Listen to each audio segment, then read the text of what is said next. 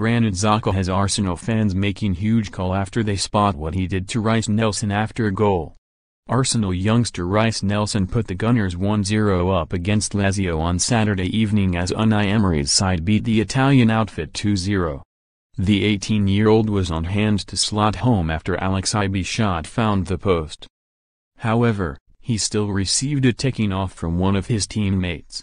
Following his goal, the Arsenal starlet was congratulated by Granit Xhaka before receiving a lecture from the Swiss midfielder. Xhaka was keen to point out to Nelson that the teenager was out of position in a passage of play that took place only moments before the goal. Nelson looked a bit dazed as his colleague passionately explained what he had done wrong. And his actions didn't go unnoticed by Arsenal's fans. Gunners supporters loved the enthusiasm and leadership displayed by the 25-year-old, and some even called for him to be made captain. One fan tweeted, "Xhaka is a born leader," giving advice to Nelson for a situation before the goal after congratulating him.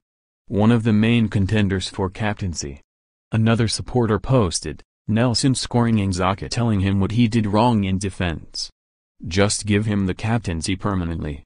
Pierre-Emerick Aubameyang wrapped up the game for Arsenal in the second half with a neat finish.